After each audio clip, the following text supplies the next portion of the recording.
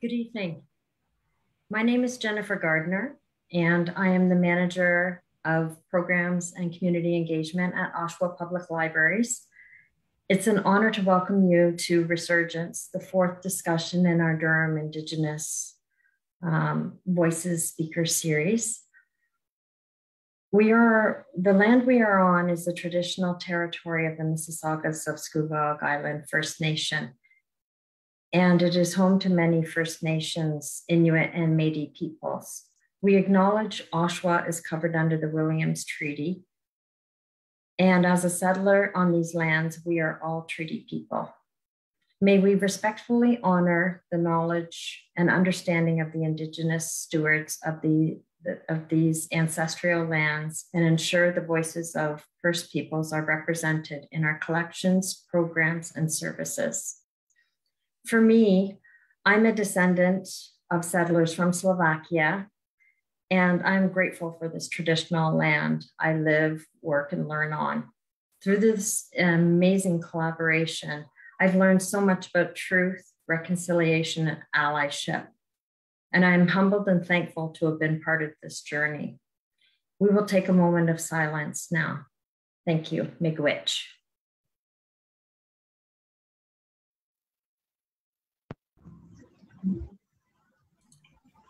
Honoring and reflecting upon the 5,000 plus children whose bodies have been discovered and those left to be uncovered. Mourning the lives of all children, families, and loved ones who have been impacted by residential schools across Turtle Island.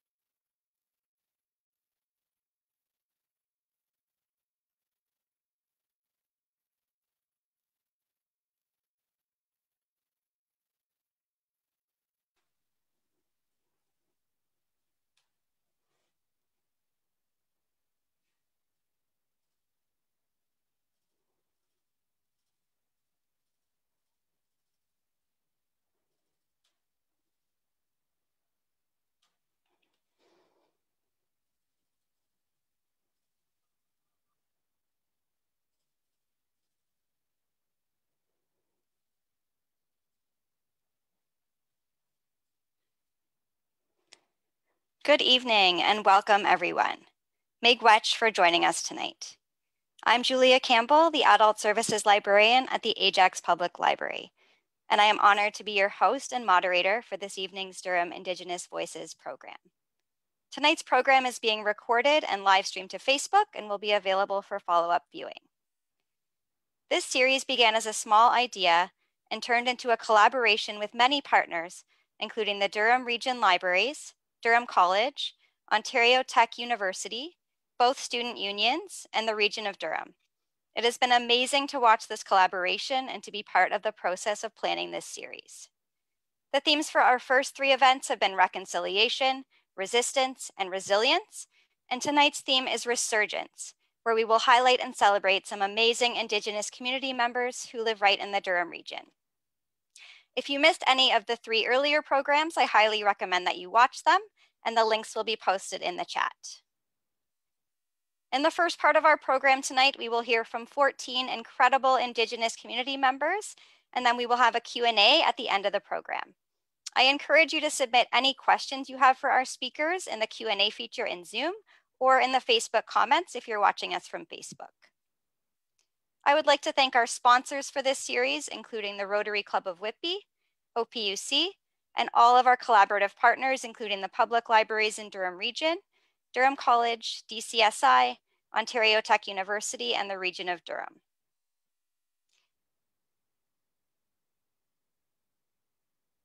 It has been such an honor to be part of this collaboration and to listen and learn about ways that Indigenous and non-Indigenous community members can work together to amplify and support our Indigenous community.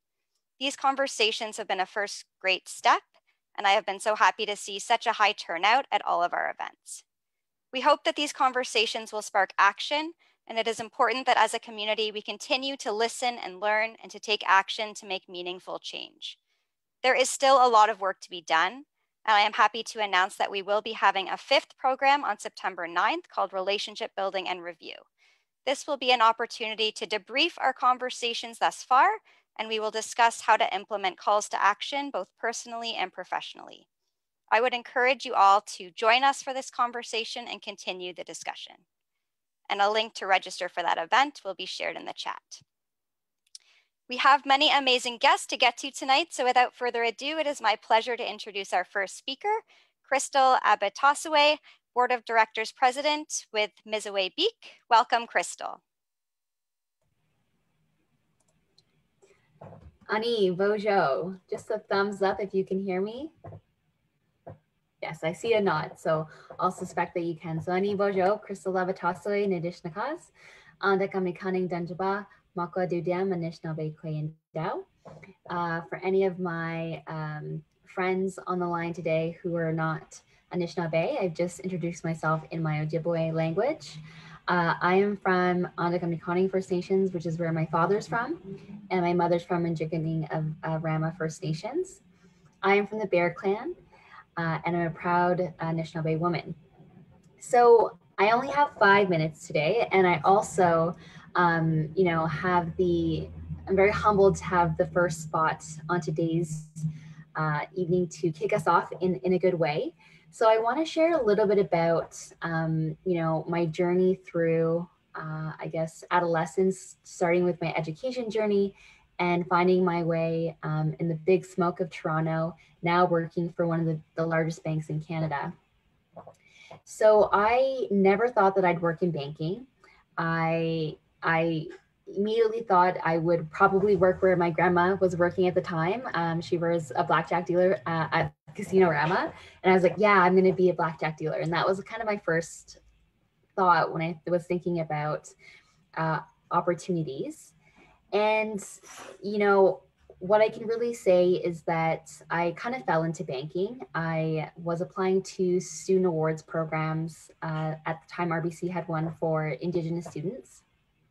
It was quite a lengthy application, but at the end of it, it had said, would you want to work at one of our branches full-time during your summer months?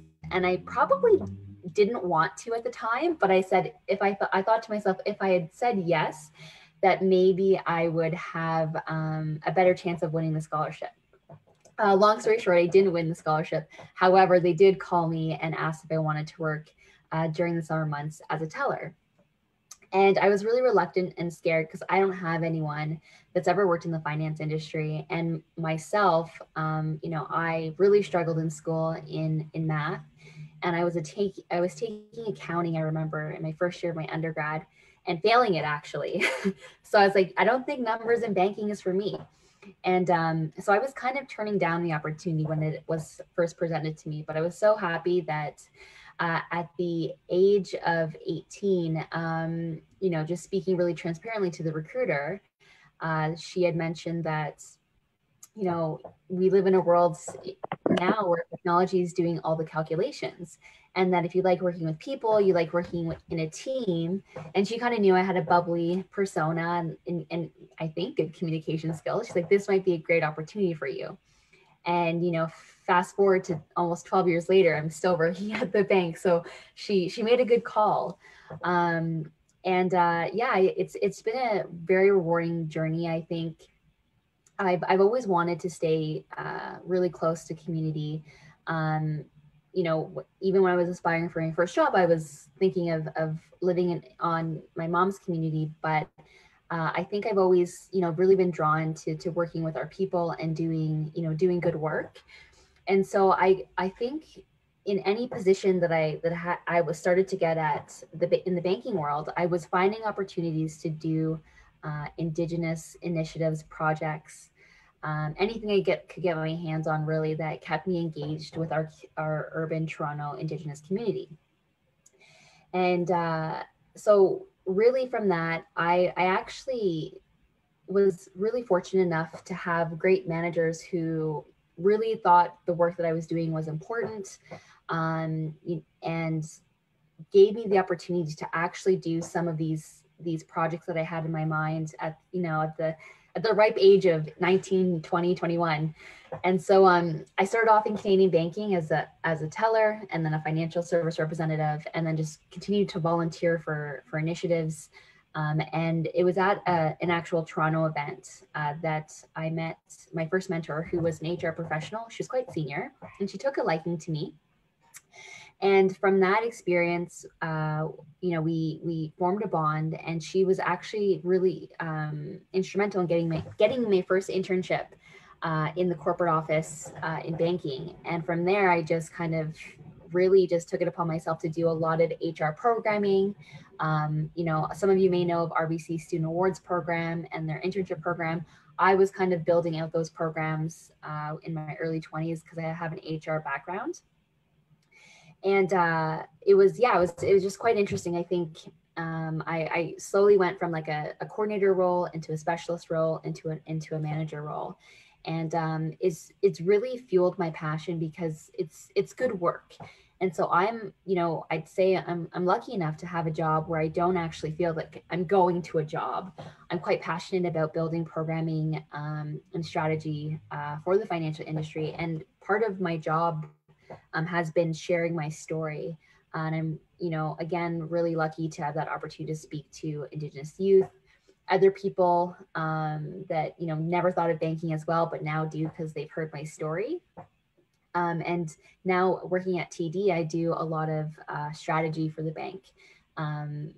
Still very much looking at Indigenous people strategy on what we're doing from a customer, colleague, and community perspective. Now that's my day job. What I do on the side is I still volunteer very much, and I'm really focused on employment for Indigenous community, not just in the urban center, but across Canada. And so the two organizations, I believe Julie had mentioned, I am on the board of Misway Beak Aboriginal Employment and Training Center of Toronto.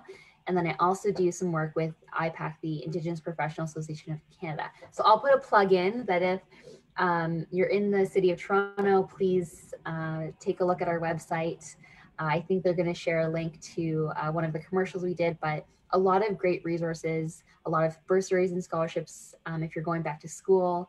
If you'd like to switch jobs at any point in your career, you're able to do so. And then for IPAC, the Indigenous Professional Association of Canada, really what it is just building more network growth amongst Indigenous professionals across the country. And I don't like using the word professional because I find it a little bit taboo.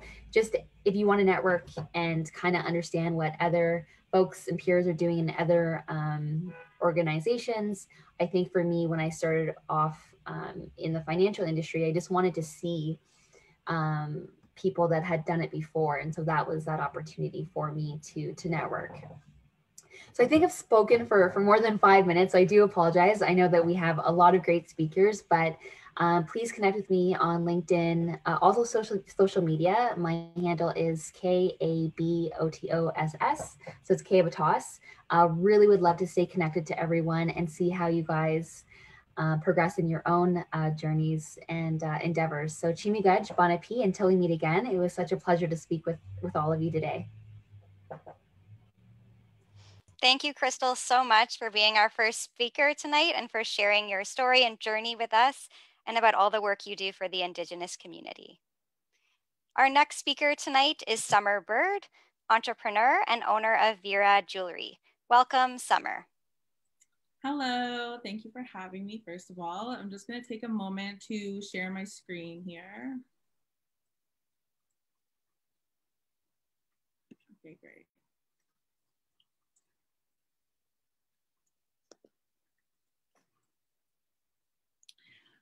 All right, okay, so my name is Summer Bird. I am an Ojibwe young woman from Northern Ontario.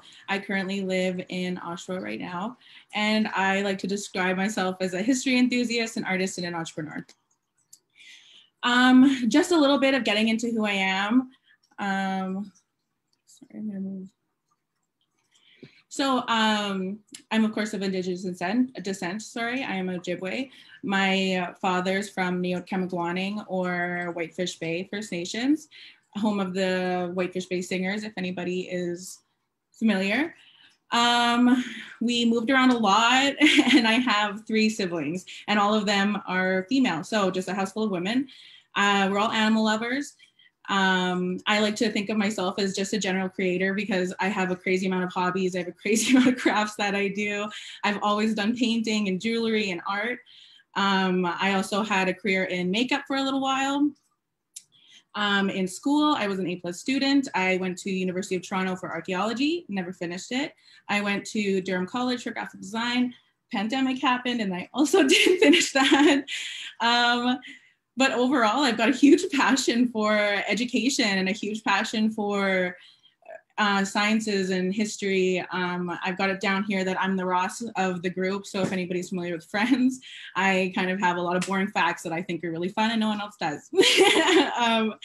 So that's a little bit of who I am, my background, where I'm coming from. I wrote down some of my personal accomplishments that are overcoming depression, starting my own business, helping others as in like those in need, and always maintaining a positive personality and attitude. And then, so of course, Veer Jewelry. This is my little business, and it's my jewelry business that I started in the pandemic. I had just deferred the year at Durham College because online schooling was a little tough for me. And so I started my own business as a way to have something to be proud of myself for. I started it to really feed multiple passions, which are social justice, women empowerment, or two-spirit empowerment, and of course, jewelry. I love jewelry. And one of the main things that I'm really, really happy and proud of is the opportunities that this has started for me. And something that I've been it's important for me to share at any chance that I can is like, if you have an idea or something to start a small business, just do it. It's the best thing I ever did. Not only has this brought me income, it's helped me understand and get close to my community. I've got so much of a bigger circle now. I'm getting to know other small businesses. It's something that, even though I did just defer my school year, which might not have been a very positive thing for a lot of people, I've been able to feel so much pride and feel so proud of myself for my ability to do something cool. And I think that it's had an overall really positive response. These are just some of my favorite pictures of things that I've been able to create and sell. Everything that I do is gold or silver plated, and it doesn't turn your neck green, and they're usually pretty on the affordable side. I try to keep it as affordable as possible. But so my motto nowadays, I always say I stole my motto from Nike because it's something that I wish I could have learned a little sooner, is like literally just do it. No matter what you're doing, no matter what skill you're learning, if you're like me and you just collect them all, or if you're going back to school for the 3rd time, or if you want to be happier in life, like literally, you don't even have to believe in yourself. Just do it, because it always will work out in your favor if you put effort into something and believe in something, and just do it. Just, Google it, do it, live life. And yeah, so let me see now. Okay, yeah, and then my little plug here at the end, I've got my website. I'm on Instagram and Facebook. I struggle with Facebook, so I'm not as active on there, but you could definitely message me on there. I'm always open for a conversation, or if you have anything in mind, I can help you provide. And yeah, so thank you very much for this opportunity to talk about myself and my business. And yeah, thank you. How do I exit this now?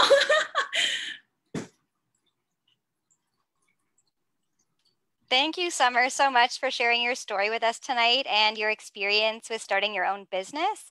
I thought you had such an inspirational message, and your jewelry is just beautiful. So thank you so much. It is now my pleasure to introduce our next speaker, Tamara Green, chef and owner of Indigenous Cuisine. Welcome, Tamara. Hi, it's my pleasure to be here.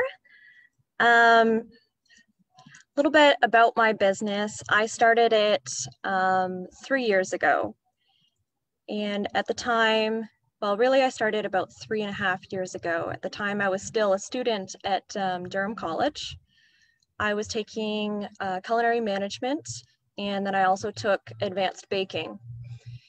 And I was just thinking about my dada, who is Mohawk. He lives on the Tyndall Reserve. And I really wanted to do something to honor him. So I was racking my brains thinking, okay, what can I do, a culinary student, do to honor my grandfather? So I started thinking about like a 6-course, 6 Nations meal. Thought, okay, I'm gonna do this. So I went to do my research, and then I found out that no one knows what Indigenous cuisine really is. And I just found that so sad. So as I was looking up all these recipes, I saw bannock made with wheat flour, made with milk, made with baking powder, which were all ingredients that were not available before settlers came. So obviously there was another way of making it, or another cuisine entirely. So from that, my curiosity was really piqued, and I was determined to figure out how I could do this pre-contact, which was quite the undertaking. Over the next several months, I contacted over 30 museums, band offices, historical societies, and other Indigenous people that I knew to really find out what is pre-contact food. How do I get the ingredients? How do I cook them? And how do I go from here? And as I was doing all this research, the executive chef at Bistro 67 in Whitby, which is the college's restaurant, was going through the halls, and he saw me, digging deep in papers and research, and sort of poked his head by and asked, "What you doing?" So I told him, and he kind of stepped back and nodded and was like, "Why don't we put that dinner on at the bistro?" And I didn't know what to do with that. That was great news to me, but also terrifying news, because I was still a student. I'm like, how am I going to do this? Sure, now I have a rough idea of how to cook this cuisine, but where do I go from here? And he gave me full leeway. He said, "We're just here to support you. You take complete lead on this." So the night came, it went over very well. And from that, a lady from the Mississaugas of Scugog Island First Nation, who was then in charge of the infrastructure for the island, she came to the dinner and she tried the food and she loved it. So we exchanged contact information. She kept in touch with me through the coming months, and very soon I was graduated, and she asked, "I'd like you to be our preferred caterer for the island, all of our events." And I had a business. I didn't have to worry about what I was going to do after I graduated. I had a business. But that didn't mean that there wasn't still learning to do. I'm even today still learning more about Indigenous cuisine and how to be an entrepreneur. But it's definitely been a great ride for me. All the contacts, the lovely people that I've met along the way. The one thing about what I do is I use pre-colonial ingredients only. I don't use anything that was introduced, but I do use more modern techniques, because even if the settlers didn't come, the people of this land would have developed techniques in their own way and in their own time. And I like to show that it's not just stuck in the past. I try and take inspiration from the Great Law of the Iroquois, considering the 7th generation. So I consider 7 generations behind me, what they did and why they did it, and also how what I'm doing now is going to affect 7 generations ahead of me. So I don't want to just show this as an archaic form of cooking, but I want to show how it's relevant today and how it will be relevant in our future, because worldwide, food has a huge impact on what a culture is. And I don't think any Canadian can really understand what it is to be Canadian if we don't understand what's original to our land and how that differentiates us from other cultures. So long story short, they say that it takes 3 years to make a business, and I am finding this year that that is true. There are larger opportunities coming my way. I've had a chance to give input to the Indigenous food tourism for Ontario, and I will have further opportunity in the coming years, which I look forward to. Thank you so much for taking these 5 minutes to listen to what I do and why I do it. Thank you so much, Tamara, for sharing your story and journey with us tonight. I had a chance to see some of your videos and photos of your food, and it looks amazing, so I encourage everyone to check it out. Our next speaker is Melissa Harley, entrepreneur and business owner of the Adventure Away Co travel agency. Welcome, Melissa. Hi, my name is Melissa Harley. I am a travel agent and business owner of Adventure Away Travel Company. We are a boutique travel agency here in the Durham region, and we're a completely web-based company with high-touch customer services. We tailor our trips completely to customer needs, and we aren't just a website, but we're real people with real feedback and recommendations and advice. All of our services are available by phone and online at adventureaway.ca. And this job has given me the great opportunity to work for myself for the past 9 years from home. Through my agency and my work experience, I've been able to follow my passion and be able to travel all across the world. I'm a mom, and so my business has taken me to a bit of a niche where I've developed a market catering to families. And just to fill you in on a few of my business tips, because I don't really want to share travel tips at this time. It's not a great business to be in at the moment, but I did want to share a bit about behind the scenes in my business. I've asked them to put up a picture of me here at Disney World, which is almost become like a second home to me. And it's a lot of fun to deal with every day. Disney is a phenomenal company that I love working with, not only on the travel side, but also learning business skills through their entrepreneur programs and learning workshops. And if you haven't checked them out and you want to further your career, engage your staff or your students in top-notch training, they actually do have a lot of online resources to do this.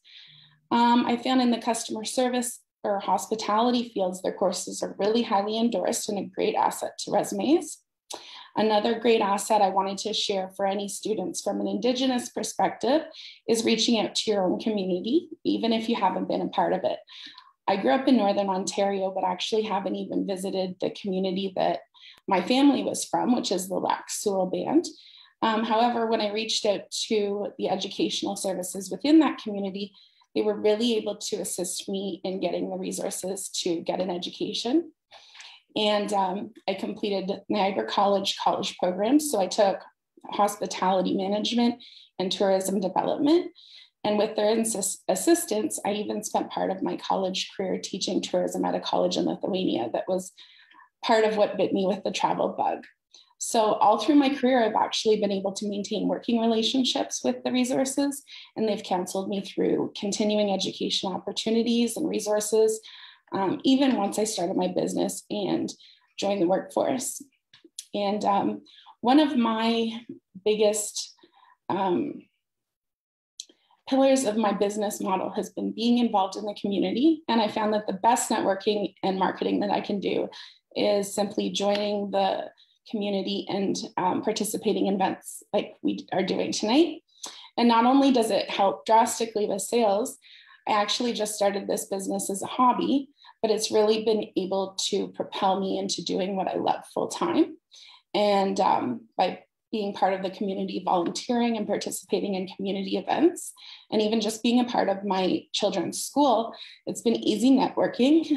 It's been fun and it's been profitable because then you as a business are being recognized and recommended. And at the same time, when you're an Indigenous person within the community and making lots of connections, you're slowly removing the barriers and bridging the understanding with those who might not even have met an Indigenous person, because they're still out there, and that's so important. So I'm sure we'll discuss that a little bit more this evening. But thank you so much for allowing me to be a part of the learning today.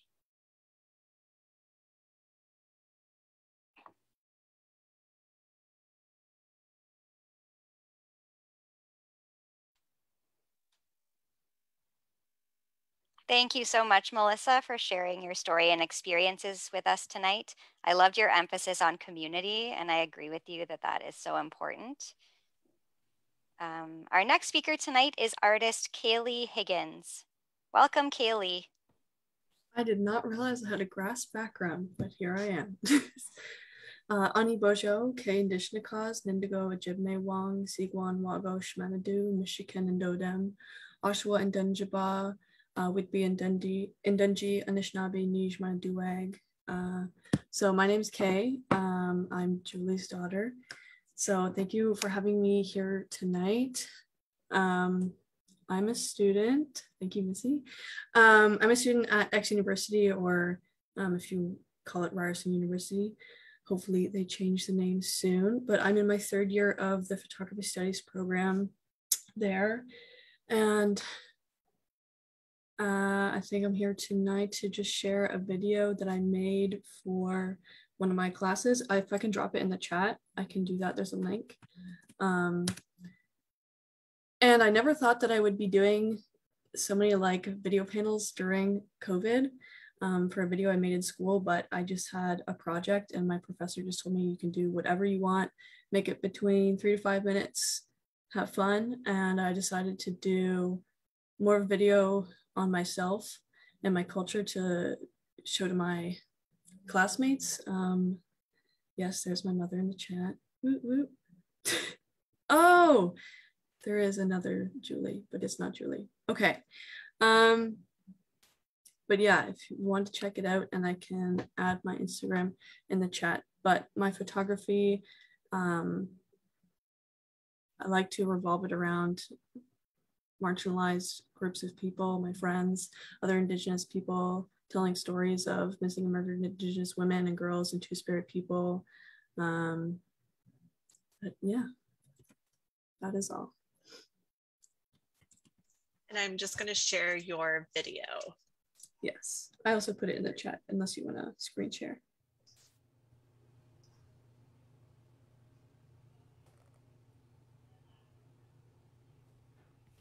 Ani Bojo, Kaylee Indishnikaz, Nindigo, Ojibme Wong, Ziguan, Wagosh, Manadu, Michigan and Dodem, Anishinaabe, Nijma, Duwag, Oshawa, and Dunjaba, Chimiigwech. My maternal grandmother's last name is Najwan. In Ojibwe, this means beautiful.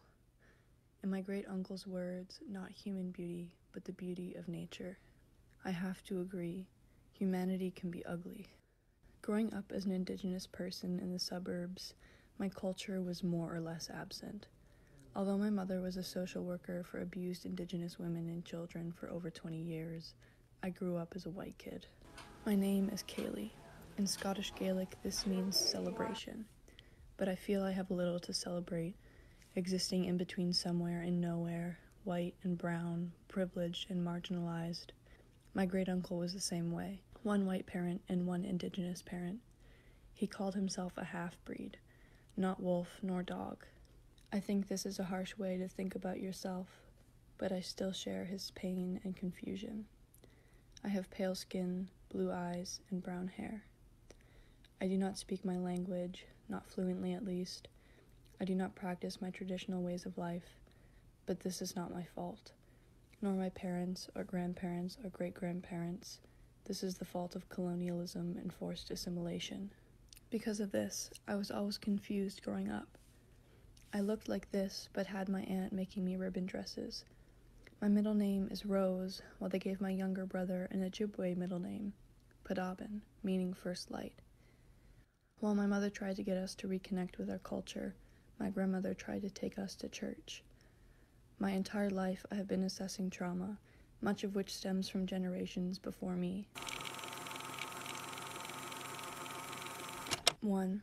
My mother was racially profiled at a clinic in Toronto which was founded by her uncle. 2. My grandmother received a letter from the Canadian government after she married my grandfather, who was a white man. whereby, according to the 1869 Enfranchisement Act, my grandmother and her children were no longer considered status Indians. This act was not reviewed until over 100 years later in 1985. 3. My great-uncles, aunts, and grandparents being emotionally, spiritually, mentally, physically, and sexually abused in residential schools. 4. Their assimilation led them and their children's children to become Christian and lose connection to their culture and language. 5. My great-uncle's sons fishing on the reserve and being arrested by the Ministry of Natural Resources in 1992. The Supreme Court charged them with $35,000. 6.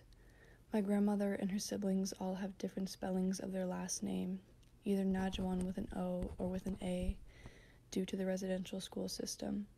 Nuns did not care about correct spelling, and many of the children were not literate and did not speak English. And I carry all of this with me. They say it takes 7 generations to heal, but I fear that my people won't ever get that opportunity. And although my culture was stolen from me, I am slowly starting to find my way back. So when I shower, I sing the water song. When I am sick, I pick cedar and make tea with it. When I am overwhelmed, I smudge to ground myself, and I listen to my elders share stories to reconnect with my culture, even in the smallest of ways. So when people ask me, well, how Indigenous are you really? Or what percentage are you? I think that I have carried the burden of my ancestors long enough. I am Indigenous enough.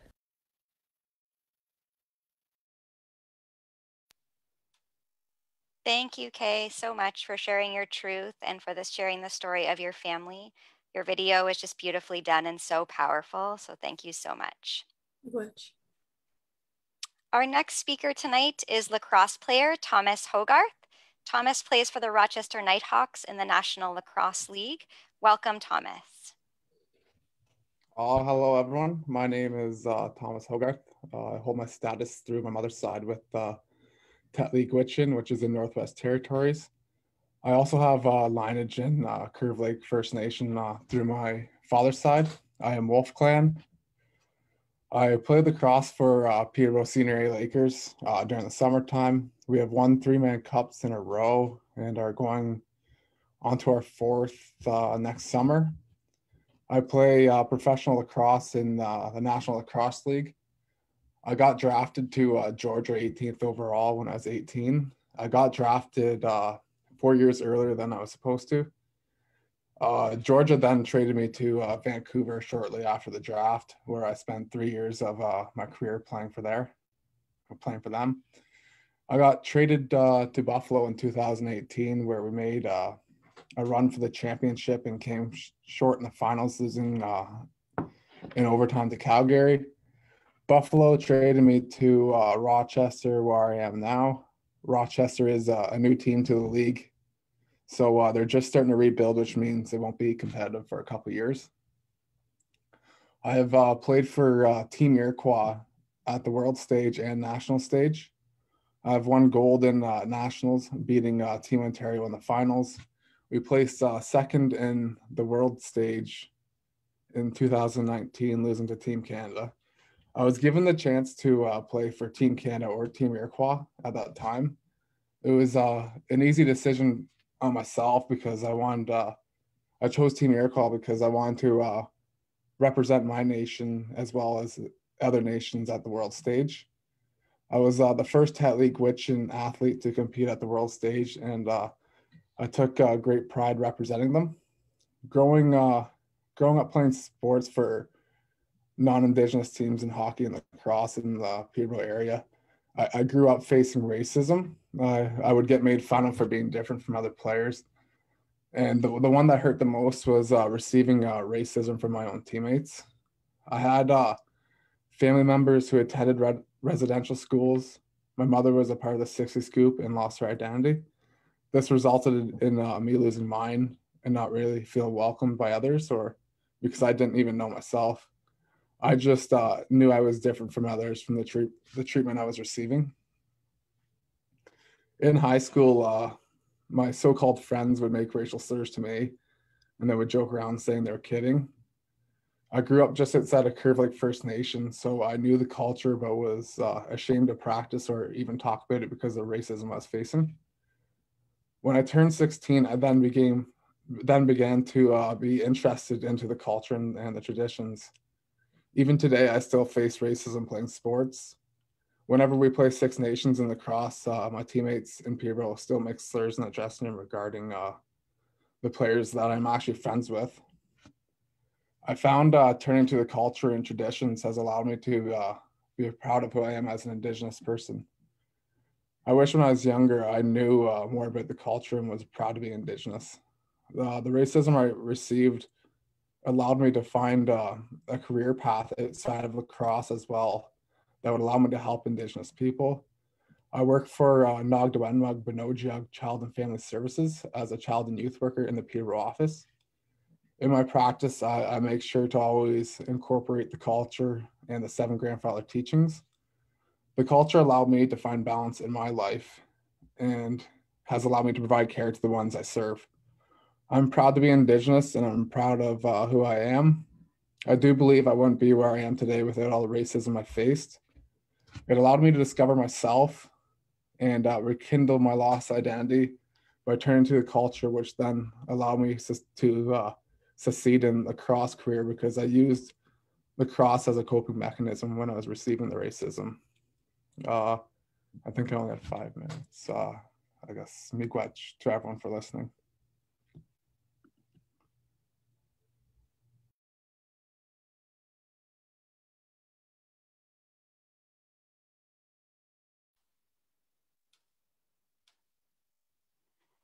Thank you, Thomas, so much for sharing your story and truth with us tonight. I just wanted to remind everyone, if you have any questions for any of our speakers, to please put them in the Q&A in the Zoom, or if you're watching us from Facebook, to put the questions in the chat, and we will address them after the presentations. Our next speaker tonight is Jalen Jarrett, INIC Student and Training and Development Manager. Welcome, Jalen. Hi, everybody. My name is Jalen. Good afternoon and welcome. So, like I said, my name is Jalen. I'm currently living in Unceded Algonquin territory, also known as Ottawa. I'm Inuk and I'm Guyanese. I'm a recent graduate, I'm a writer, I'm an educator, and I'm a mom to a 4-month-old baby boy. So since I only have 5 minutes, I think I'll just kind of get into who I am, my education, and where this led me today. So I'm originally from a really small community in Northern Labrador called Nanunatsivut. I lived there and I was raised by my Inansik and my Datsiak, so my grandmother and my grandfather. They raised me with my language, my culture, and on the land, and that plays a huge role in who I am today and my values. When I was 9 or 10 years old, well, between 8 and 9, I was in foster care. That also plays a big part of who I am. My grandmother, she was also a residential school survivor. So being raised with her plays a big role in like my experiences. So when I was 9, 10 years old, I moved with my Guyanese side of my family in Ajax. I had never really left my community before. And it was my first time moving to a really big city. And it was kind of like a whole other world for me. It was my first time moving out of my community. And honestly, it was a huge, huge culture shock. And like I said, this is my first time meeting my Guyanese side of my family. So like that was really huge for me as well. Because I was raised, like I said, I was raised Inuk. At that time in Durham, there were no cultural programs for Inuit. And what I find happens a lot is Inuit get lost in pan-indigeneity, which is like a huge problem in and of itself. And because I'm Afro-Indigenous and because like I'm Black and I'm Inuk, living in the suburbs, I was kind of passed off as just being mixed, and nobody really attended to like my culture and where I was really coming from. I know at the time like there were educators who were a little bit confused because like I had been speaking broken English and whatnot, but nobody really honed into that for me and fostered my culture. And so growing up in Durham at the time was really difficult for me because I think over time I realized that people weren't going to adapt to who I was. So I kind of had to adapt to the people around me. So my culture kind of got left on the back burner. And I'm still to this day very close with my Anansia, my grandmother, but there's only so much that she could do from being so far away. And so I stayed in Ajax until I was 18 years old. And I went to high school there. I had, I guess, like my teenage years there. And then I decided to move to Ottawa. And I moved to Ottawa to pursue my bachelor's degree at Carleton University. And I just recently graduated with a double degree in law and Indigenous studies. And my education, while there was like a twofold to it. It was really amazing because I got to connect with Indigenous people and a lot of Inuit in my institution. I also got to move to Ottawa where there's like a really huge population of Inuit. So I got to practice my language again. I got to be back in my culture and sort of immersed in my culture. And so that was really amazing. And being in university, it kind of took me away from community in certain ways. But again, in the community itself, I found, or in university itself, I found a really good community. So what ended up happening was through my education, I realized that a lot of what I was doing is I was educating people a lot. Like I would always sit down and have conversations with settlers, with other BIPOC individuals, and I was just constantly educating. And so, and I was also working for I was doing kind of contracts with the federal government as well. And even in those contracts, I was doing like summer contracts. I was also doing a lot of educating.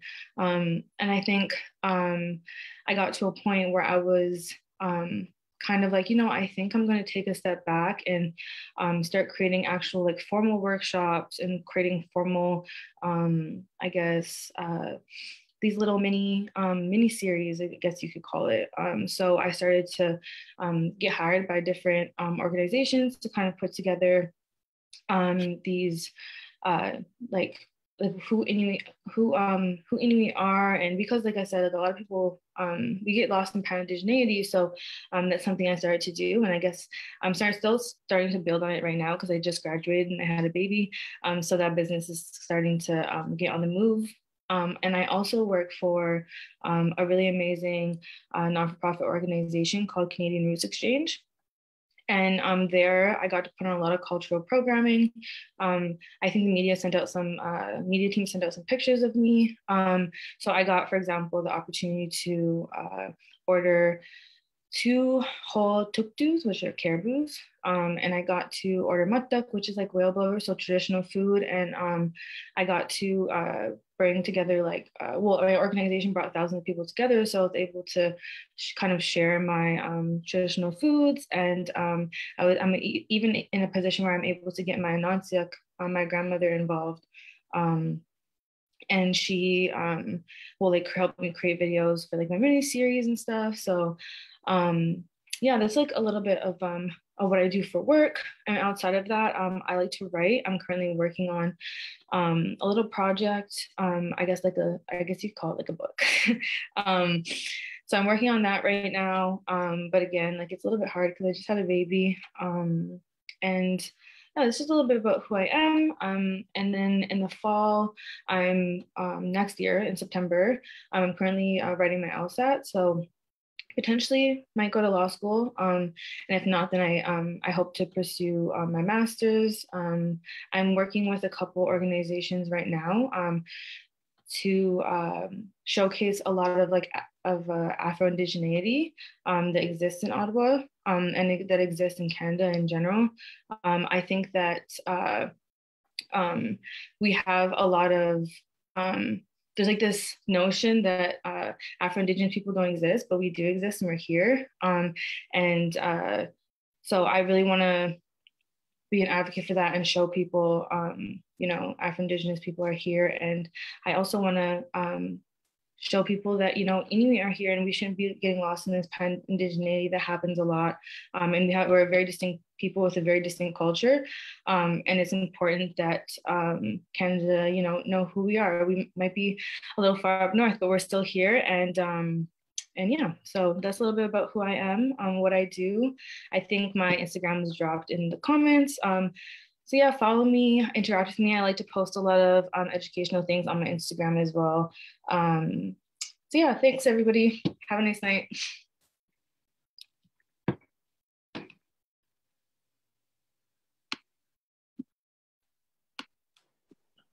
Thank you, Jalen, for sharing your story and journey with us tonight. I love your emphasis on education and your inspirational message, and congrats on the new little one. Our next speaker tonight is Beanie John, hoop dancer. Welcome, Beanie. Hello, everyone. Danse Tawao. My name is Beanie John. I'm Plains Korean Taino from Kihiwan, Alberta. I've been hoop dancing since I was 9 years old. I'm also a grass dancer. I also got into that when I was 9 years old. I got initiated during that time in the early 2000s. And my way of resurgence. Hoop dancing is a form of storytelling. I go into reserves, communities, schools, and I teach about kind of finding your voice and what that looks like. Sometimes it's not always about how we talk, but it's about what we show through our dance. And that's what hoop dancing does. I was really shy when I was younger. I didn't do a lot of talking, couldn't even order food, couldn't even talk on the phone. But hoop dancing really gave me my voice. It allowed me to share a story through movement and dance and music. If you ever seen hoop dancing, it's usually done to the powwow drum. It happens at a powwow. It's a form of gathering, and usually during the supper break. And at that time, hoop dancers come out. Usually, sometimes there's 2 to 3 hoop dancers, sometimes only 1, and they go out there and do their thing. They're kind of like the magicians of the powwow arena.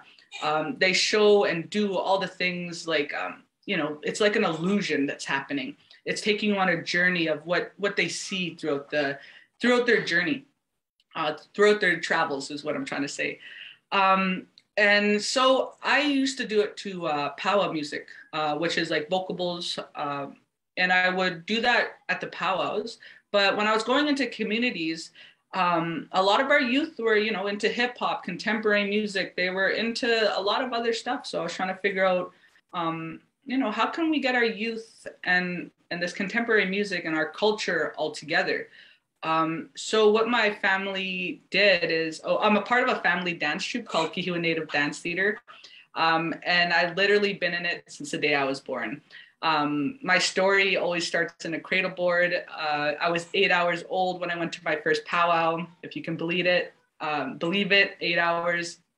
I went to Curve Lake, was my first powwow I've ever been to.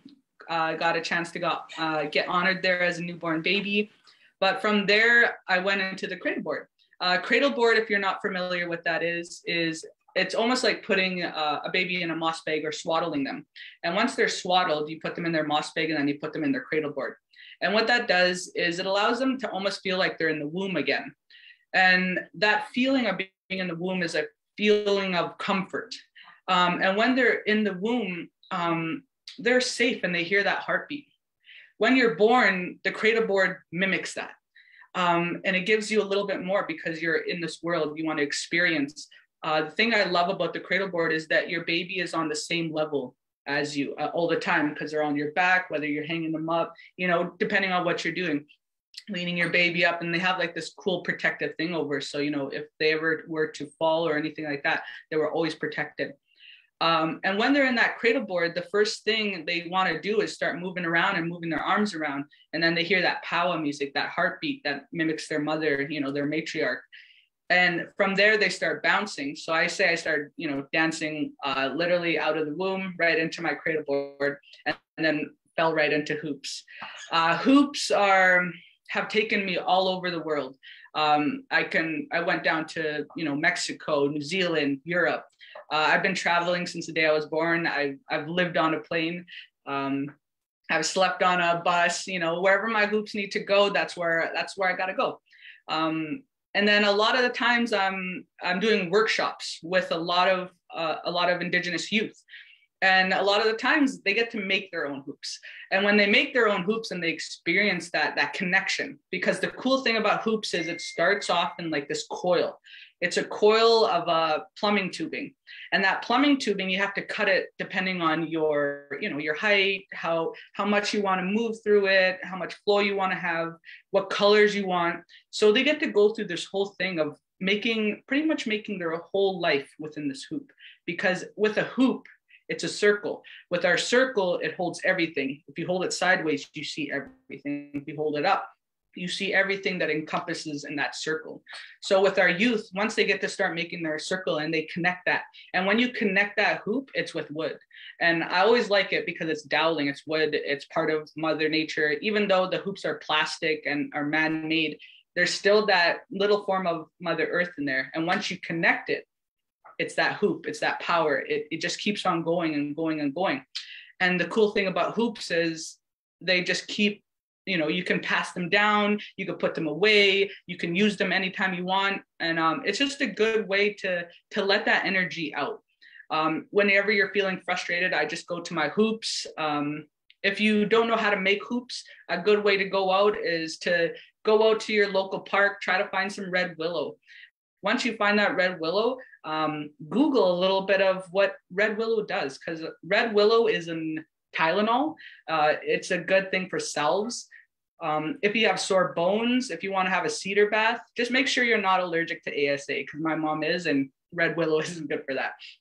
But if you can't get your hands on, the hoops that you usually see, which are the plastic ones, you can find your traditional hoops. You can find that traditional sinew. Hoops were traditionally made out of red willow. Red willow is it's a healing property. So just touching red willow just makes you feel good. And if you could just go out and harvest that, remember to always leave a gift behind. For me, it's tobacco. Sometimes, if you have chocolate, if you have something that means a little bit to you that you can allow to give up, give that up for that teaching, for that gift. And that goes with everything. If you're going to learn something, you should always give, and then you can receive. But hoop dancing is my resurgence. It's my awakening. It's my calling. I love it. And I just want to share it with everyone. So hi, and thank you so much for allowing me to just share just a tad bit of what I do. And I love you all, and have a beautiful, beautiful evening, and so many other great speakers. Hi. Thank you so much, Beanie, for being with us tonight. I saw some videos of you on YouTube doing your hoop dancing, and you are incredible. So I encourage everybody to go and check it out. It is now my pleasure to introduce our next speaker, Derek Marsden, TV personality and entrepreneur. Welcome, Derek. Hey there, how are you? Okay, we only have 5 minutes, so I'm gonna hammer this home. I've got 2 TV shows that I host called Sheltered and Reno My Reno. I was able to travel around the world and live with different Indigenous cultures all over, with Africa, Costa Rica, Peru. You would be able to see that on APTN. And Sheltered was probably the first and most, I would say, awakening that I had with really feeling worthy of, becoming more than just a guy from the reserve. I guess I should jump into saying too, I'm Ojibwe from Alderville First Nation.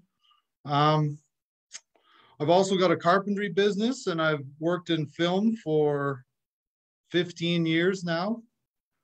I think that with the different things that you can do in life, everybody thinks that you need to always just be linear. You need to just be straight as an arrow going through your steps because you've been taught, go to school some more, get a job. But I think really it's more like a river. You're going to end up going left. You're going to end up going right. Some of the great things that I got to do with film and carpentry mixed together is I was able to go to Italy and rejuvenate a whole restaurant bar in a Norwegian cruise line. I've been able to travel the world to different Indigenous cultures and speak to all different reserves as a keynote speaker, talking about following your dreams and pushing forward and believing in yourself.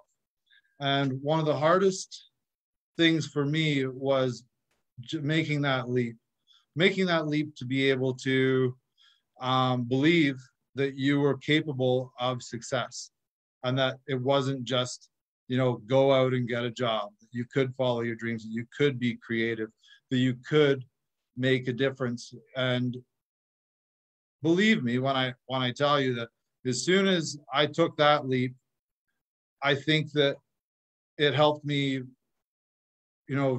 bring in a whole new layer of myself to be able to share with others.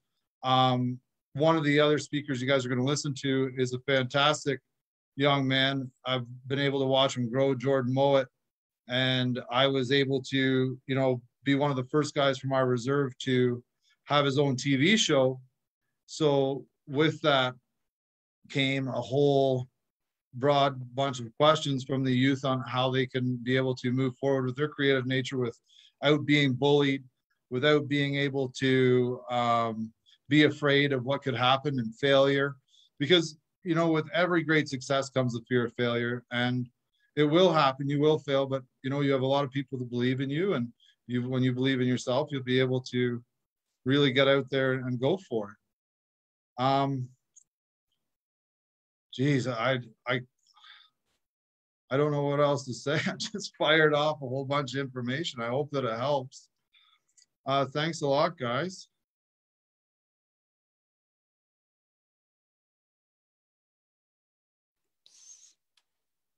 Thank you, Derek, so much for sharing your story and experiences with us tonight, and also for your message of believing in yourself.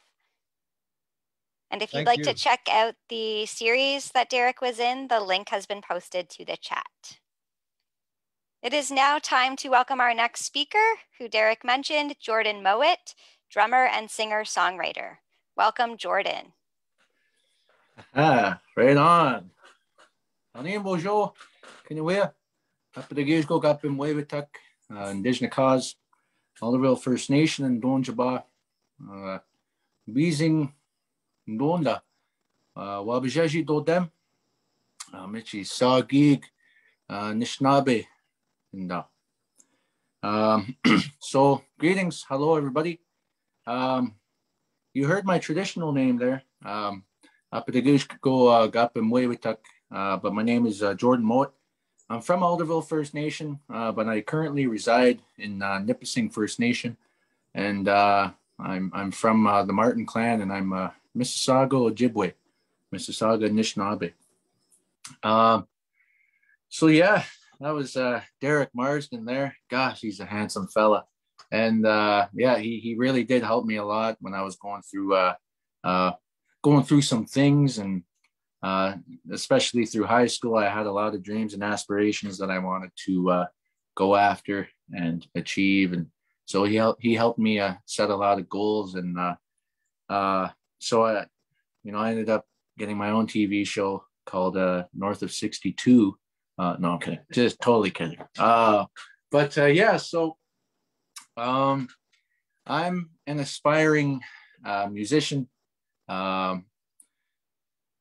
I'll just start off first by saying that I'm a proud graduate of daycare. Actually, that's a lie. My mom pulled me out of daycare. I'm a proud graduate of kindergarten. I'm also a proud graduate of grade 8, but through public school, I did experience a lot of bullying for 7 years exactly. And to this day, I'm not really too sure why. All I know is that it really made me understand the effects that bullying can have, and that victims of that can also become bullies themselves. That was my case, and I don't hide that. But once I got into high school, I guess going through life, I always did my best to stand up for people. I was always aware of who I was. I was aware of my identity. Not once was I ever ashamed of being an Anishinaabe. I was always proud to be. And then I started singing powwow music when I was about 12 years old. That's when I got back into it. But I was singing when I was really young with my dad before. And the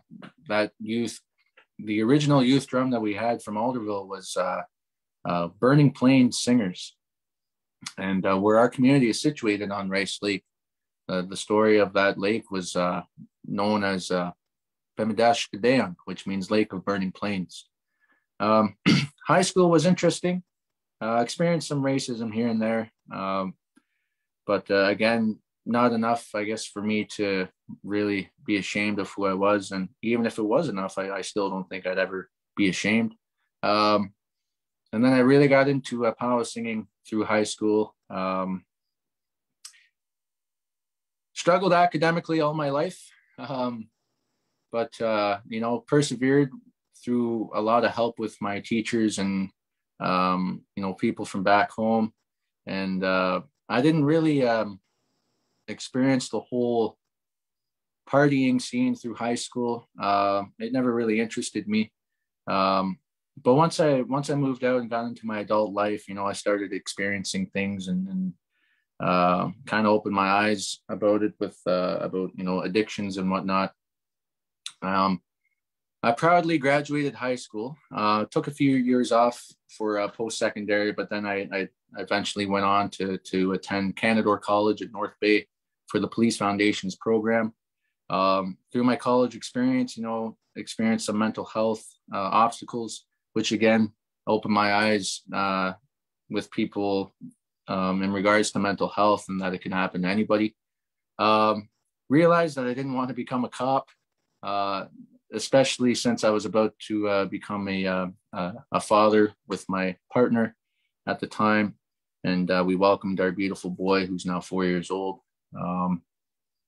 But then I realized that I wanted to work with Indigenous youth in a more of an educational setting because that was the experience that I had.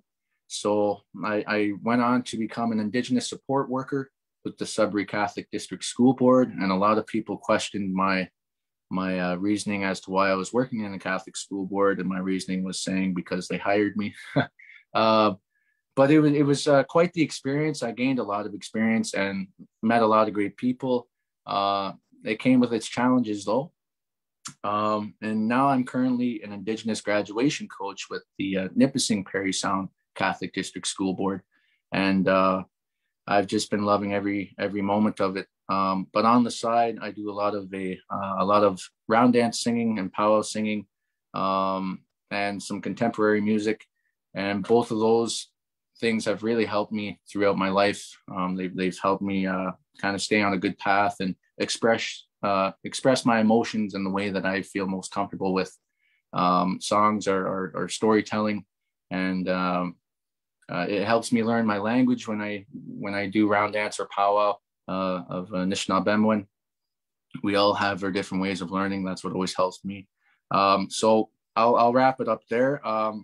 I have my Instagram handle is Mowat Sings, MOWAT. Same with Twitter, but I'm not too active on Twitter, but it is the same, Mowat Sings.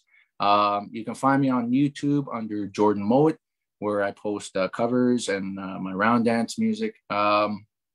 You can also check out my contemporary music available on iTunes and Spotify. I go under the name My Friend the Moon. Currently going to be working or continuing to work on our debut EP/album as the full band.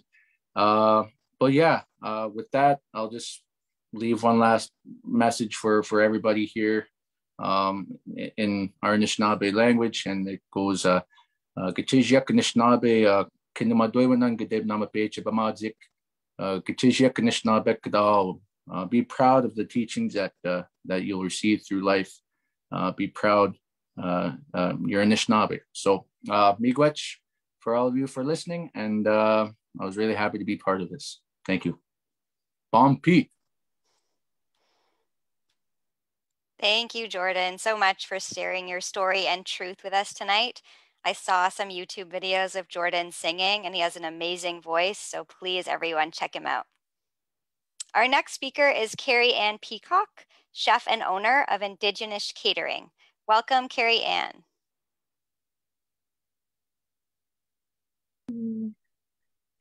Ani Bojo, Carrie Ann Peacock Indigenous Cause, Wisconsin First Nation and Donjaba. Sorry. Oh, there I am. Okay. Yeah, so I am the owner of Indigenous Catering. Before this, I just went under private chef and catering services just under my name for the past few years. And recently I developed a brand. So I'm kind of excited about that, the new development. So I guess where do I begin?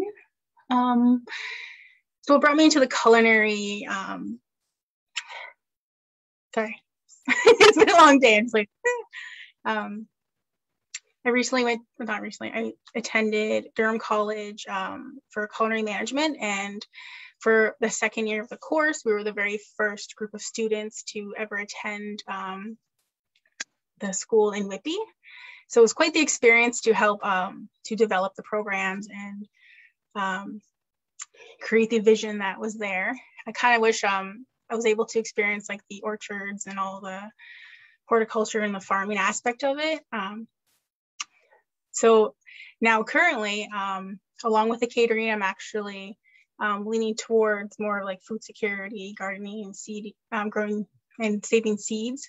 And I've been working with like the Durham Policy Food Council. But right now my business is part-time because I have two little ones, 2 under 5. And I believe like the very early years are like the most important, and they help to develop the little humans and to be the best people that they can be. So I've been doing this part-time.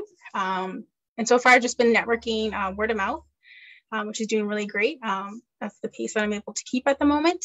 Because I also work part-time with Carrier Community Health Center on the Indigenous team. I'm the Indigenous chef there and program support. So with that, I've been there for like 5 years. And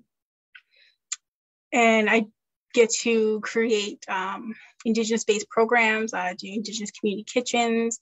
I get to share my knowledge, share the recipes, teach techniques, and just like help to create the sense of community, which I really love because I've been there a long time. And with that, I also get to cook and prepare foods for like the big drum socials. And what I love about that is that I get full creativity. So I can use like game meats like bison and elk meats. And even one year I even did a whole menu and it's actually vegetarian, and no one knew otherwise, and they all loved it. And that being said, another reason why I chose to be in the culinary field is because I went through some health issues, you know, just like enjoying the Western diet. And with that, like it really affects our bodies to the point where like we become so sick. And I was at that point. So I ended up losing like over like 100 pounds. I had to research everything into the food industry, the production lines, everything. And with that, I had to make a conscious choice. So I chose to be a vegan at the time. So for about 8 years, and now I transitioned to vegetarian. And a lot of people, I get in conversations with a lot about being Indigenous and choosing plant-based. And to me, I think it goes hand in hand depending on how you look at it. It's one thing to choose to eat something at Burger King with beef that's had like a terrible life versus our game meat, how we respectfully hunt them and treat them, that they've lived a good life, and that we use everything about it. So if I were to eat meat, it would be one that's been like, you know, hunted and given like tobacco put down and like through prayers and stuff, which is a huge difference, right? So, and that led me to want to open a restaurant. And then working with the community health center, being a nonprofit, I was able to, you know, help foster and share that vision, and share healthy food, because we do a lot of like food security things. So I know I got 5 minutes. I'm kind of going like through it all. So I've been to a lot of powwows, and I find that with that, it costs a lot of money to eat. just like French fries or something, like the cheapest, right? And our traditional foods. And I want to make sure my food is accessible, so people get a chance to order, a chance to have it. And I do have bannock on my menu, and a few other things that, you know, are colonial aspects. But that's only based on because I value memories, and a lot of us share the memories of like growing up with, you know, feeling safe and secure with a little piece of bannock, and a little bit is okay in moderation, right? Just not like a whole lot, right? So, and throughout the years, I've talked to a lot of like elders, medicine men, like Badabin and Joseph, and a lot of like really great people in our community, as well as my own in Saxon First Nation. So, and have really great friends and networking that everyone likes to share recipes and just talking about stuff and just, you know, supporting one another. And it's absolutely amazing. So, let me think. Yeah, so I hope to expand more in the next year when both my children are going into kindergarten, and I'll have more time for that to develop, which I think is amazing. And what else? I think I covered it all. I don't know what time it started. Yeah, so if you have any questions, don't hesitate to contact me. I do a lot of consultation. So I have like a set menu, but if there's something that you want to try, something you want to work with, we can create a menu, work on it. You know, pretty flexible. Miigwech, and thank you for listening. Bamapi. Thank you so much, Carrie Ann, for sharing your story and your journey with us tonight and telling us about some of your amazing recipes. It is now my pleasure to introduce our next speaker, Kyron Potts. Kyron is a passionate youth advocate and resource developer for the Two-Spirit community. He is also a model, comedian, and content creator on platforms such as Instagram, TikTok, and Twitch. Welcome, Kai.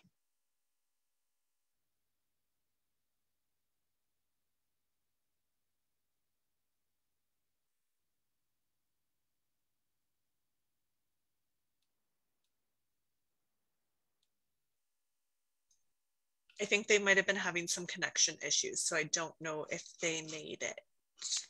Okay, we can move on to the next speaker for now. So our next speaker is Karen Recollet, Indigenous educator and assistant professor from the University of Toronto. Welcome, Karen. Hi, thank you. Can everybody hear me okay? Yep, we can hear you. Coming through, good, okay. So I am honored to be a part of this conversation. It's so beautiful. This is the first time I've ever actually sat in a space in the Durham region that gathers all of these folks together. So I feel very appreciative to be a part of this. So thank you for the invitation. And I just have been loving, like, witnessing this conversation. So thank you for that. Let's see, so I am Cree. I'm originally from Sturgeon Lake, Saskatchewan, and I live in Curtis. I was adopted at a young age and grew up in Southern Ontario, around here, actually. And let's see, I have a daughter and she's amazing. She's 10 years old, and I have a partner who's amazing. And life is really good. There's been some struggles, but life is really good. Let's see, I can tell you a little bit about my journey, but also I think I just want to kind of hold space for the need for a vocabulary or a way of speaking about urban, diasporic, Indigenous life and living and love and joy that doesn't have to presume or doesn't always have to default to what we have needed to overcome. We are very strong and we have obviously overcome. But my writing and my thinking has been being an Indigenous adoptee in response to the language practices that's always stuck me kind of at a deficit. So in between two worlds, someone who's lost, someone who doesn't know who they are, or someone who has no vision of a future or imagining an otherwise possibility. So my work has been kind of thinking through what are the gestures, what are the movements, what are the poetics around landing in a city, in a diaspora with Indigenous and Black kin relatives. What is that space of in-betweenness that can be about ascension and joy? How do we land into relation? How do we lean into each other in ways that we do not have to set rupture as the default? So my work has been about examining sort of Black speculative fiction, writing from Octavia Butler, N.K. Jemisin, Nalo Hopkinson, and thinking about my own landing practice as an Indigenous adoptee, how I have landed into place. And so I have recently been interested in textiles and quilting. So I have been teaching myself through YouTube videos how to quilt. And my vision, my goal with this is to create star quilts.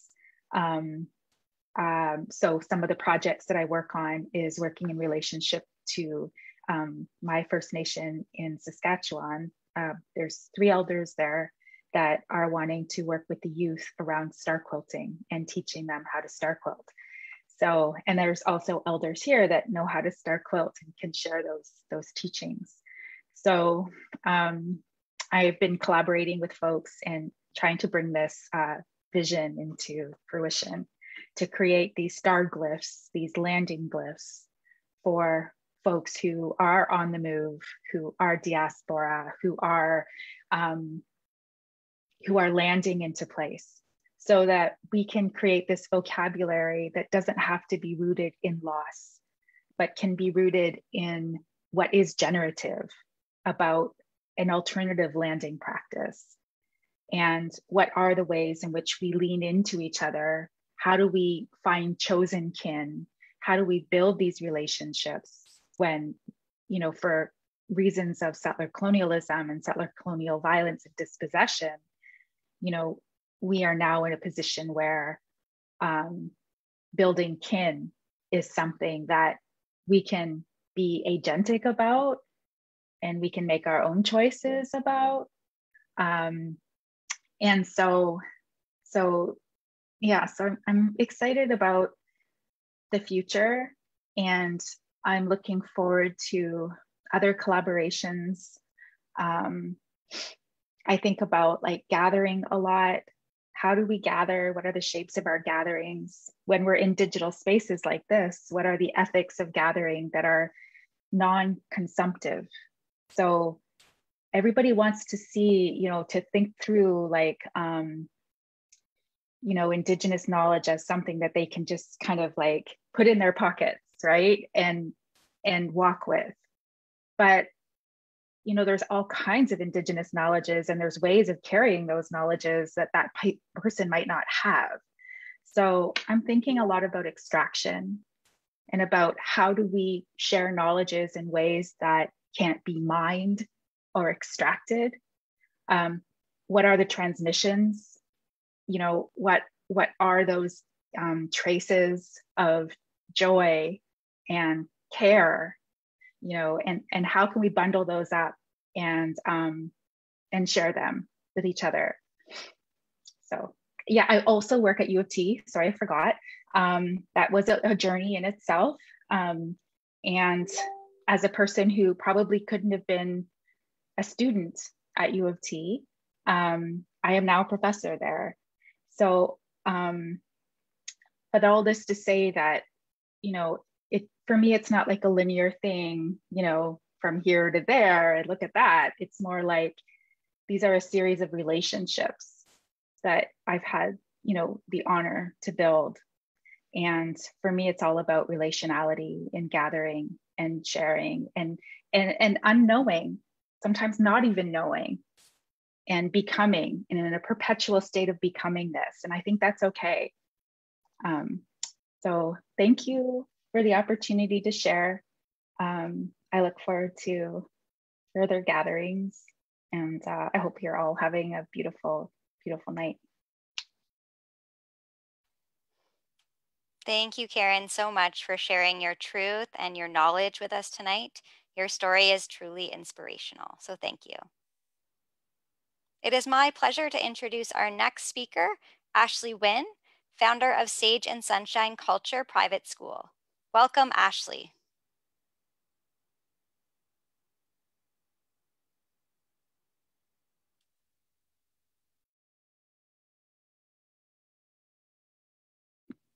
Aha, okay.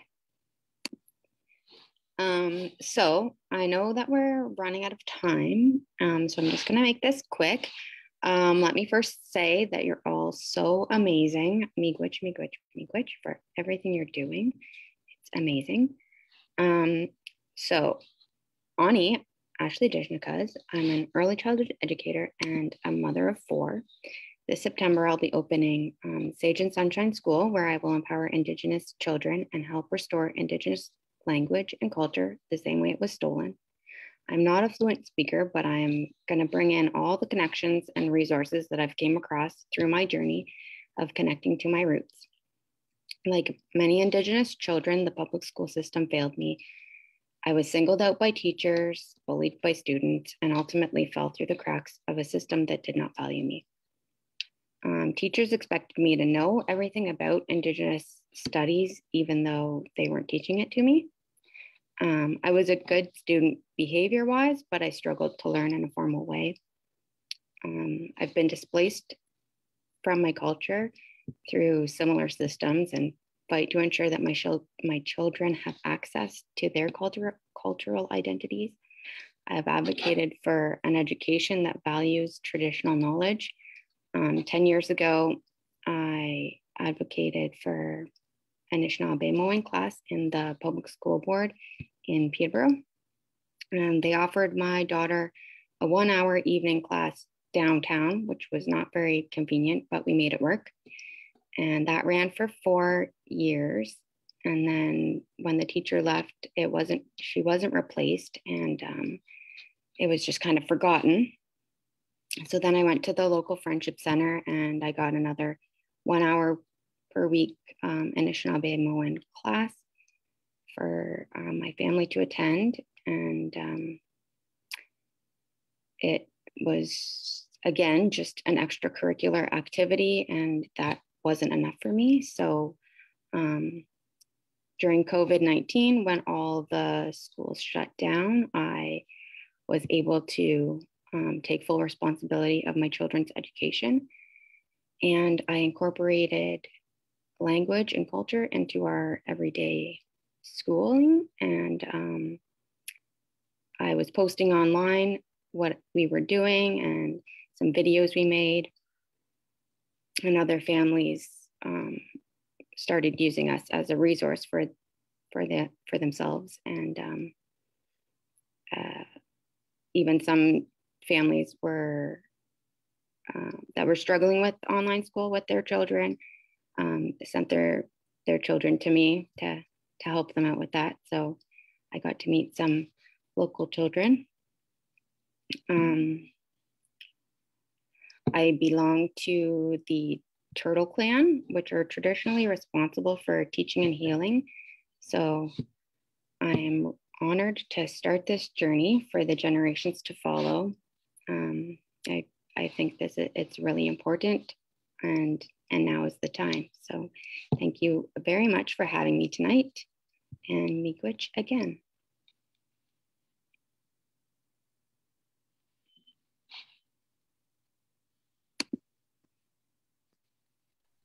Thank you, Ashley, so much for sharing your story with us this evening. You are truly an inspiration, and I encourage everybody to check out your school, and the link will be posted in our chat. So I'm just waiting to hear if we're able to get Kai back as our last speaker, and then if not, we will move on to our Q&A with all of our panelists. I think we can do the Q&A, and I will share links for Kai. Perfect. So we're going to bring all of our speakers back onto the screen.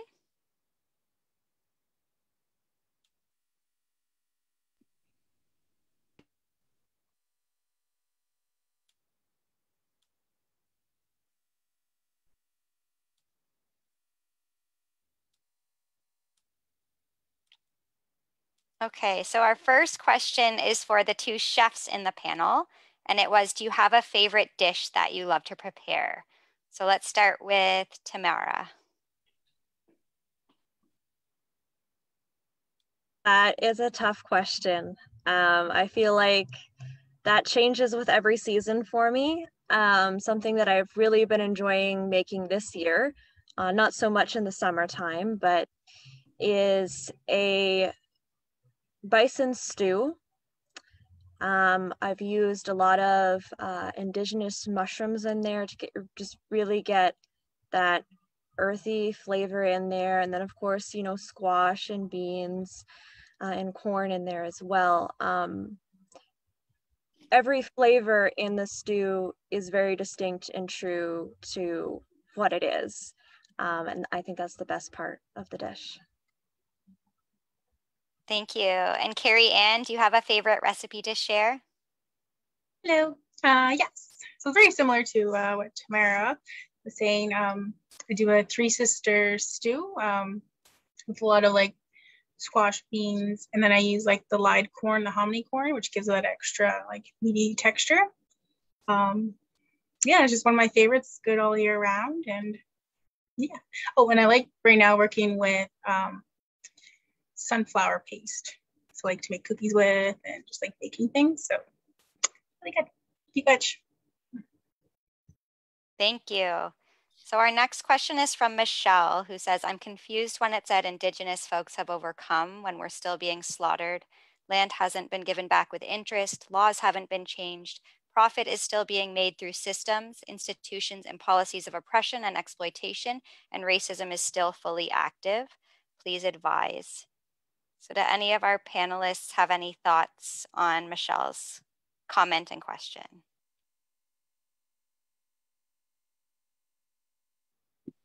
I can chime in on this.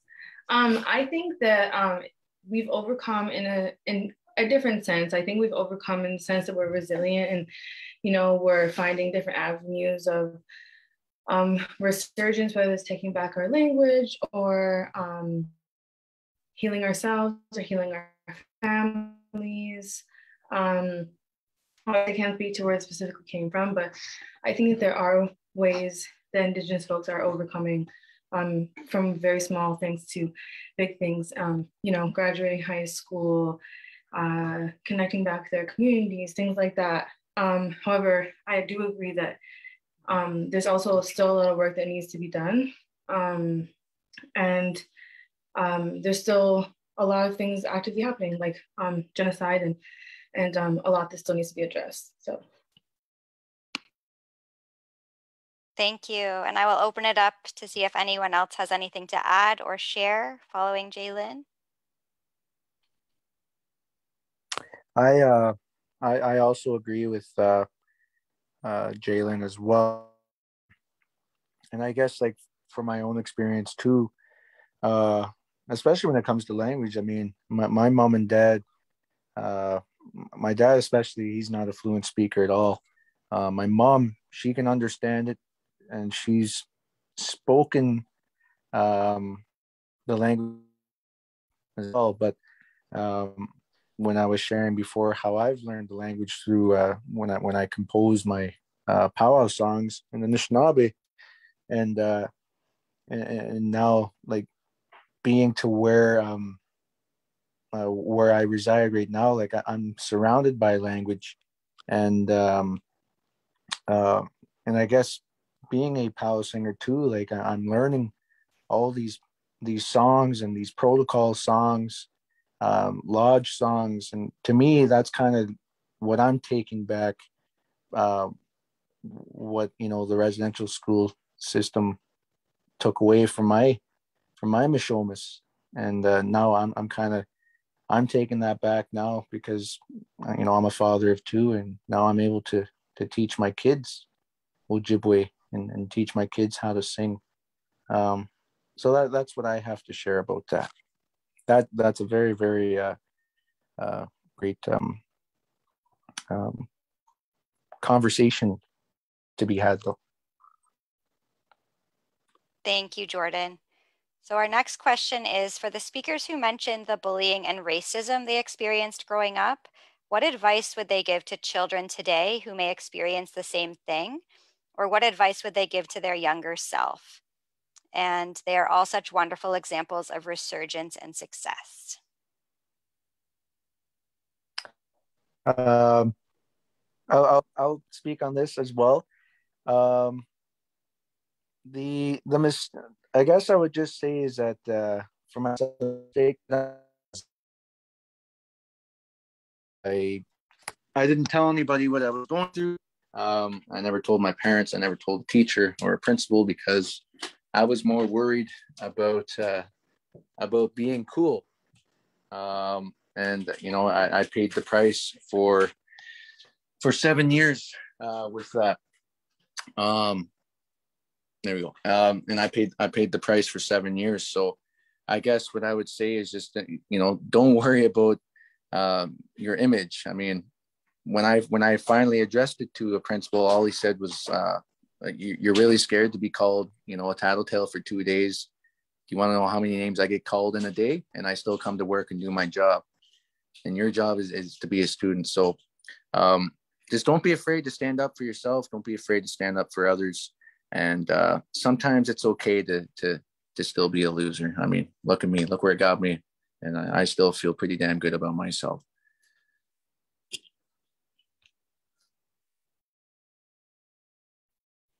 Thank you, Jordan. We had a question for Thomas as well. And someone asked, how do I support my Indigenous friends who are in professional sports if they're faced with bullying and racism? Oh, that's a good question. I guess just to kind of listen to them, be supportive, try to learn the culture as much as you can. I know for myself, I had to kind of learn the culture as well. Like I had to learn about residential school, the 60 scoop, and I feel like just learning about that and just educating yourself is just showing, I guess, whoever it is that you're there to support them.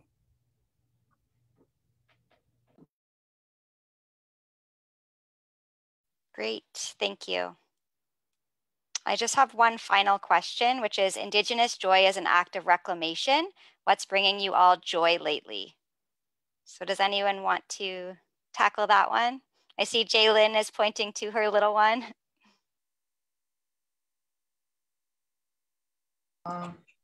Culture, dancing, family. I can keep on going. Everything gives me joy. Just to wake up and be Indigenous, just to wake up and be Indigenous, that brings me joy. To be able to share my culture, to be able to be here with all these Indigenous people and to share our stories in under 5 minutes.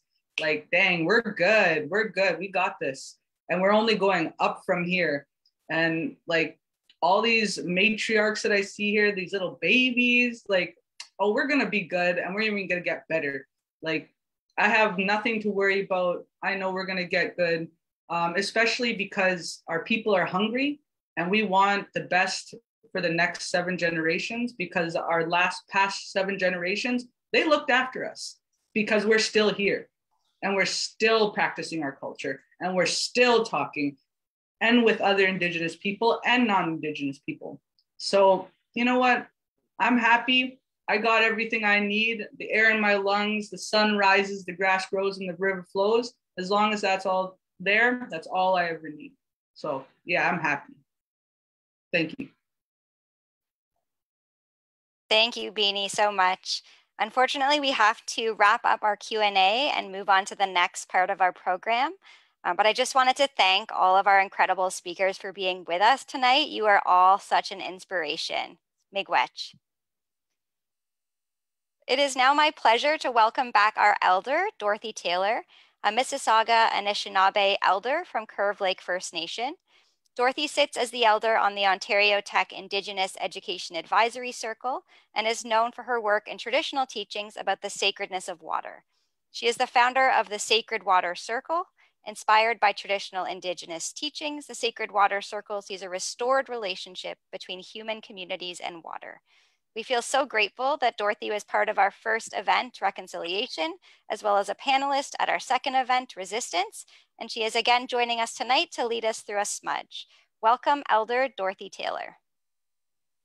Tumigwach, Nimkika Benashi Quandishna Coswabagog Dodem, Ashkikamong Donchaba. Get your name them the Bikak, Kinwaya, Kinamaya, and Adizokewin. Up Chiga. My name is Dorothy. I'm from Curve Lake First Nation. I'm the White Porcupine Clan. And I'm going to sing a song and a prayer song to close this wonderful event. I said I was really happy tonight to hear the sacred stories of all the speakers tonight. Amazing. I know about 4 of you personally. So it's so proud that we as Indigenous people, we have stood resilient. We've had our prayers, our ceremonies, our courage, and our sharing and forgiveness has kept our culture alive. We are still alive, and our children who are being born now onto 7 generations will also know what the health and the healing and the beautiful stories that many of these speakers shared tonight will bring to our future generations. Naha miigwech.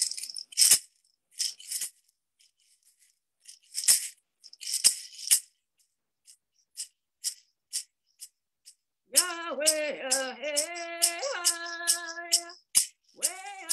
oh, just a minute here. Can you hear me? Sorry about that. Yeah, you can. Way, hey, way, way, way, oh, hey, hi. Way, hey, hi. Way, hey, way, hi, hey. Yeah, hey, oh. Way, hey, hi. Way, hey, way, hi. Way, hey, oh, way, hi. Way, oh,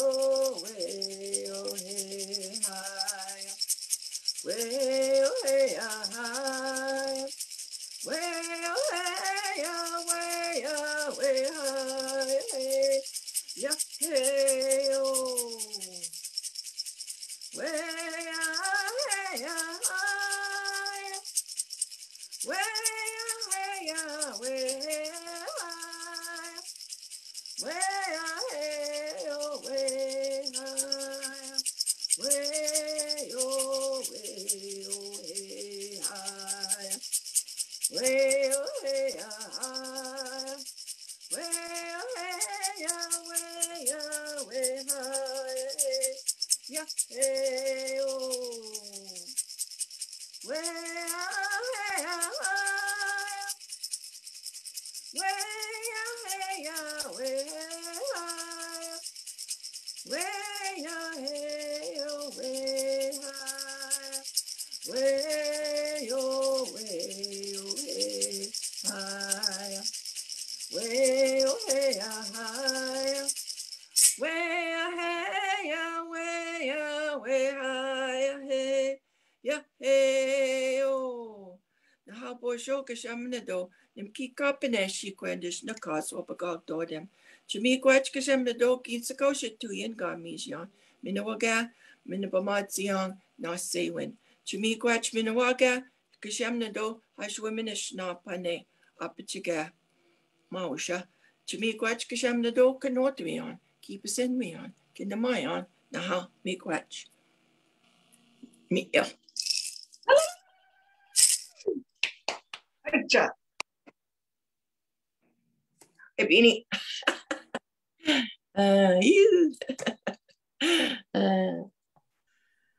So I don't even know how to end this. This has been such an amazing evening.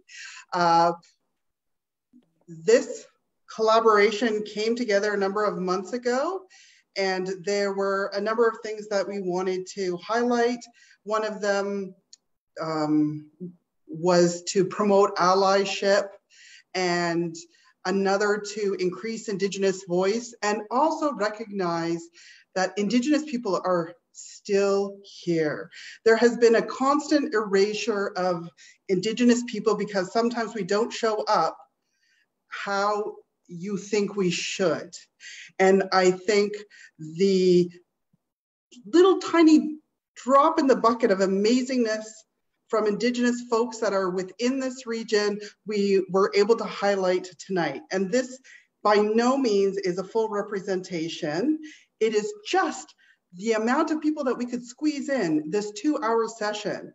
So the messages that I heard tonight, well, and here I have to be honest. I always say I never come prepared because I always let the tobacco do the talking. Well, today I tried to write something, it's out the window. And I've been holding my tobacco all day, and I realized I just honestly have to always trust the tobacco. And my heart is so filled with joy today to be able to see the amazing things that we have done. And the messages that I hear around the circle and the hoop and our medicines and the way that we understand and our connections to the earth, to community, with each other.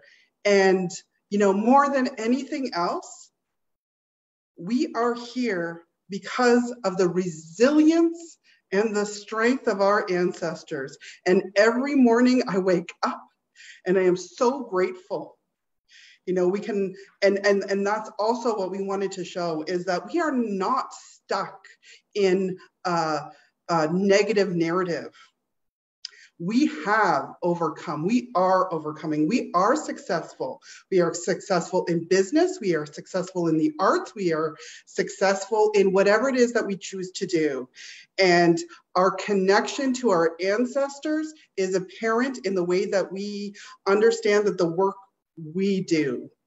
And I invite everyone to continue on this path. This is the fourth in our series, Resurgence. And again, this is just to highlight that Indigenous people are here. We are well, we are alive, we are making contributions, we are thriving.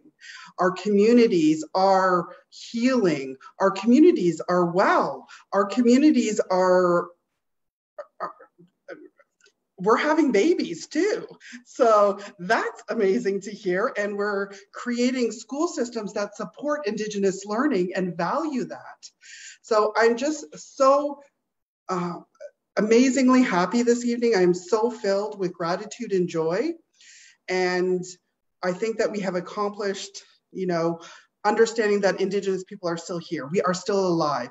And we want to continue this journey together with reconciliation. That, you know, this is a path that people get on. No matter where you are on this path, we invite you to continue the journey of self-education, of, you know, learning more, engaging with Indigenous people, creating authentic, meaningful relationships that are mutually beneficial and not extractive, you know, and not that are real.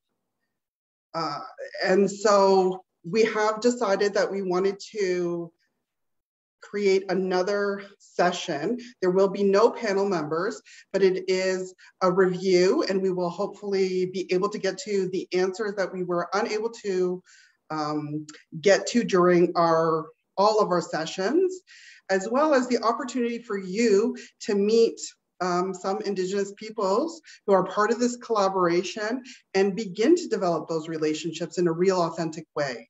So relationship building and review will be on September 9th.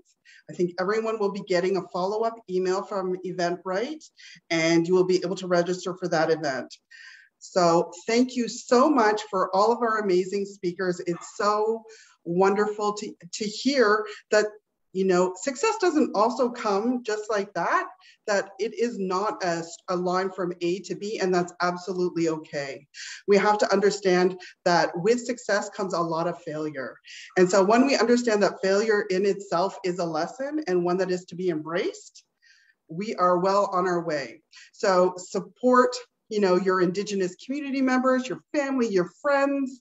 You know, we have the ability to uplift each other in ways that our environment needs, that our hearts need. And we have to continue to think about what kind of ancestors do we want to be? Because we also have responsibilities and obligations to those that have not yet arrived.